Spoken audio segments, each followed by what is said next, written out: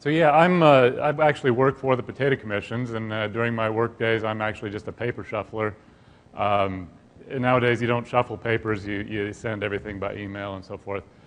So what I'm talking about today is my actual research interest, which I do on weekends and on vacation. And that's I'm the oldest school of old school natural history and taxonomist type person. And you don't get to see any data at all today from me. So what I've done for the past 25 years, almost everywhere I go, all year round, is collect aphids, described a bunch of species, and learned a lot of things, published quite a few papers over the years. These are some of the aphids that I've described, and with potato aphid in the middle. These are the tools I've used in the field. I use a piece of plywood as a beating sheet and a paint stirring stick as a stick to beat the plants with. And then obviously you have to have a hand lens. And since I turned 40, I had to add glasses because you realize that you can't see anything when you're standing next to a teenager or something. You've got to add those. And sometimes I even have another pair on my head, even higher magnification, so I can see even better. And this is what the board looks like. You can't see that all that well, which is why you need glasses. But there's actually aphids all over this. And for me, the plywood works well, the mix of colors and things. And texture, the bugs can grab onto it really well, so they don't get blown away. And this is actually from a potato field, so there's lots of green peach aphids and some ladybugs and things. And this is my lab, which is one side of my little office in my house. I get to work at home, which is a fabulous thing about my job. So on the left side of my room is where the paper shuffling goes on, and this is my collection. So I have about 8,000 slides now, most of them aphids, and just a little bit of Psyllid slides. Make all the slides myself and everything, obviously. A lot of field work. So over 25 years, I don't know how many thousands of hours I've spent in the field, in all different kinds of places. Utah, Idaho, and even this year in Switzerland and Germany and Austria. Always collecting aphids everywhere I go. And some people can tell, horrifyingly embarrassing stories about me crawling around the bushes in downtowns of big cities and stuff. So since 2011, I've added psyllid collecting to my work because they're in the same place as aphids are. They're obviously, very similar, closely related. And it's been a real fun experience to learn psyllids. And so when I say psyllid natural history, it's just all kinds of psyllids everywhere I go, just having a look at what they're doing. I haven't learned how to identify them yet in general. I've just been collecting them, mounting them, and learning about them in the field as I go around, because you can kind of recognize the species. Even though I don't know what species they are, I recognize them as I go around all over the West. So one of the main goals is actually agriculture related. There's a few species or few categories, I don't know if they're species or genera or what, that we see a lot of in our sticky trapping in the West. And so one goal was to learn about what some of those are and where they live. And as a taxonomist, I'm just interested in collecting lots of fresh material, making decent mounts. Although I do it all slide mounting, which I know is a faux pas maybe with psyllids, but I do it anyway. And then learn about the psyllid field biology. And again, that's just old-fashioned natural history, just walking around, looking what they're doing, where they're living, what kind of habitats they like. And then just see what kind of unexpected things I might find. So I need some other tools, too, that I haven't mentioned yet. We do almost all of this by camping. And you need a vehicle that gets to all kinds of places. And this is our house when we're out camping. And we go to places like this, same setup, vehicle and a house. And we face some hazards along the way. This one was in New Mexico this year. Some difficult road conditions from time to time. And this one was in Utah a couple of years ago. I actually don't see very many rattlesnakes, but they're fun to get pictures of. And we've been to a lot of different places. And by we, I mean my significant other, Gina, and our dogs. And this is where we live, near Boise, Idaho now. So all the work was from a home base near Boise. Did a little bit of psyllid work out here in the pasture, too. So I'm just going to show you a few slides to get you a feel for all the places we've been. These are some areas near the Boise area, and I've talked about some of these before when I was working with bittersweet nightshade in the area. This is like part of eastern Oregon, all the way across Idaho. Some of the locations. This is the west, including up here in Vancouver Island and North California, and all the way down. Every year we go to New Mexico and everything in between. So I've done a little bit of work in Central California, just collecting everything I find on all kinds of plants. And so I want to tell you just a few of the interesting things I've seen. So I've actually resolved a couple of things we had questions about, or I had questions about, in terms of yellow cards in the West. We get a lot of this thing that is a kind of smallish psyllid on yellow sticky traps, sometimes by the hundreds. And I've been involved in sticky trapping for beet leafhopper for many years in the Columbia Basin, and sometimes would see this by the many hundreds on yellow cards, never knew what it was. And a bunch of field work and some tips from a couple of people who actually read literature on psyllids suggested what it might be. And it looks like it's this European species. It's called Triosa chenopodii. And it feeds on things that look like lamb's quarter, but they're actually atriplex species. And I've collected that all over the West on various things that are the atriplex.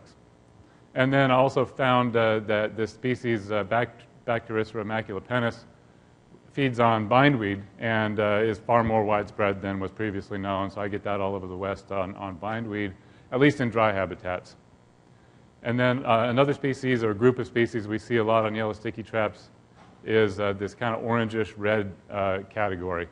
And it turns out that most of those, I think, are in the genus Aphelera, and they feed on rumex, which is also known as dock. It's quite a few different species. I find this genus, or this category, I'm not sure if it's a genus or group of genera, all over the West on rumex, from the highest mountains to the lowest valleys and on the coasts. So you might be wondering whether I'm going to say anything about potato psyllids. I actually have an interesting story about potato psyllids I want to tell you. And that's the reason I think I ended up offering up this talk is tell you an interesting story about our recent trip to the Southwest. So there were interesting findings. I'm just going to mention a couple that before I get to the Southwest.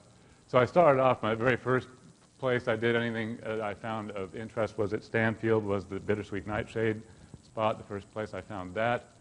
Up here in Walla Walla, I also found potato psyllids in downtown Walla Walla, living on ornamental sweet potatoes. You know, I'm not sure. You find them everywhere you look if you look. And here at home, found potato psyllids, for example, on greenhouse-grown peppers in the local transplant stores.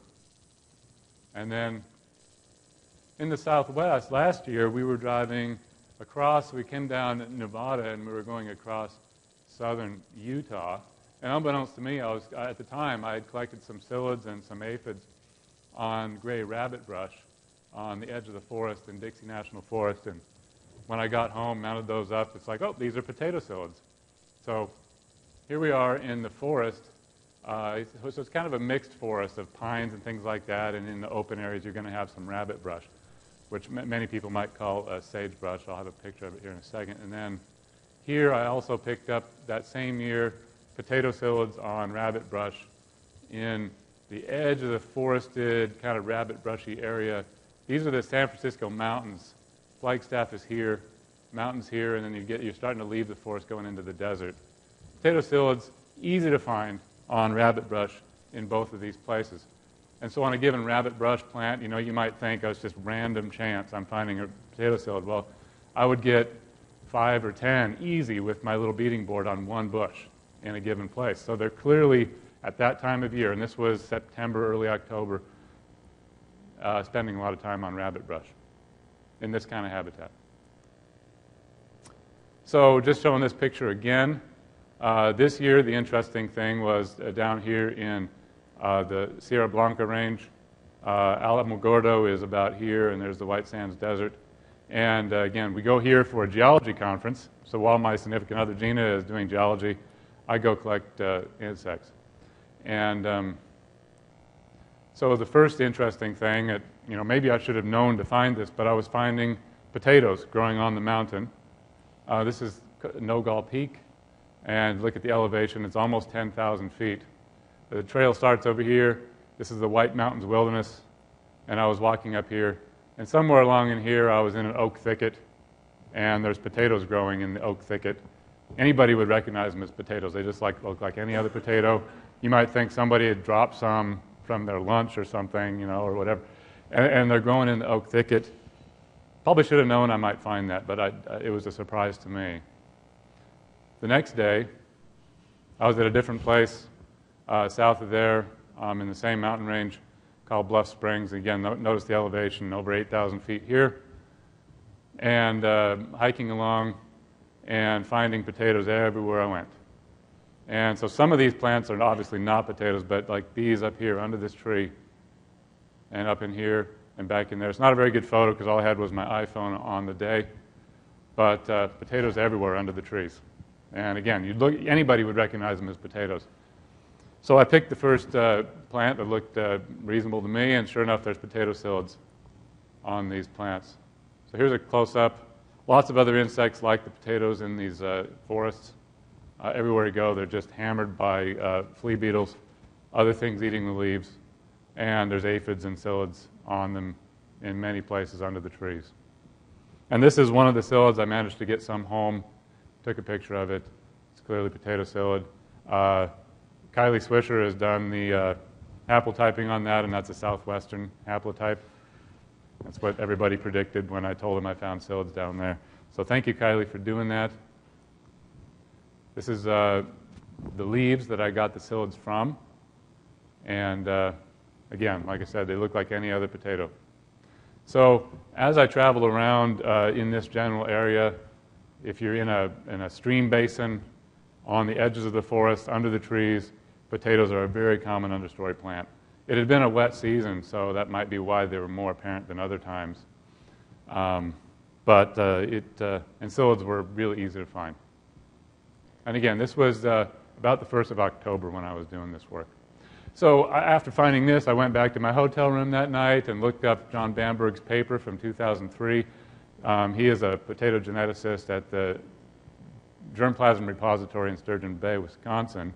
And he's done a whole lot of field work, much like I do, except collecting potatoes.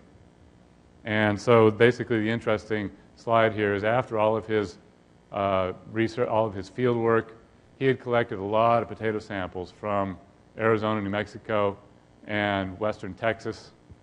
This is one species, Solanum jamesii. And this is the other one. At the time was called Solanum fendleri. I guess it has a different name now. There's been some taxonomic shuffling. But point is, there's two species of potato that live down there. They look very similar. They live in similar habitats in mixed pine forests mainly, and mainly under the trees. And so, as you can see, they're common here and in all the mountain ranges in Arizona and New Mexico. And for those of you who don't know, this is also a mountain range here in Texas. So if we go back here, I showed you I found potato psyllids on rabbit brush in southwest Utah. Well, there's some potatoes in the forests of southwest Utah as well. And even wild potatoes up here in northern Colorado and a herbarium record, I think it is, from Nebraska. So for me, when I hear this kind of story, I've heard this story about the zebra chip all these years, I start thinking about this. The psyllid is native. I'm only interested in the native biology. Not only interested, but when it comes to my weekend and vacation time research, that's what I'm interested in. So the insect is native. Where did it live before people? Because it's been here a lot longer than people have been. So it seems that probably it lived in the mountains in the summertime. That's where potatoes are, naturally. And so the question is, where does it go during the winter? Based on my visits in the fall to the southwest, it seems to go downslope and spend the winter on other plants. One of them is obviously rabbit brush, probably evergreens, and maybe desert inhabiting Solanaceae is where it lived during the winter naturally. And nowadays, it goes downslope during the winter, and in at least South Texas, it finds potatoes growing there, so it's probably really happy with that situation. and it has allowed a totally different biology than it had before. So I know this has been talked about before, whether or not potato psyllid in mountains could be relevant to the crop. I don't know whether it is or isn't, but there are a lot of mountain ranges in Arizona, New Mexico, a little bit in West Texas, and these mountains, some of these mountains in Mexico surely have potatoes on them. And it might, if it was me on my weekends, if I lived in South Texas and I could get into Mexico, I would love to go and look at these mountains and see what's going on there. Nowadays, agriculture is so dominant in a lot of places, it may not be that the natural biology is important anymore, but still, I think it's worth having a look at. So this is the Needles Overlook in Utah this year. I want to thank Gina and my dogs for the company, and it's funded by us on all of our vacations.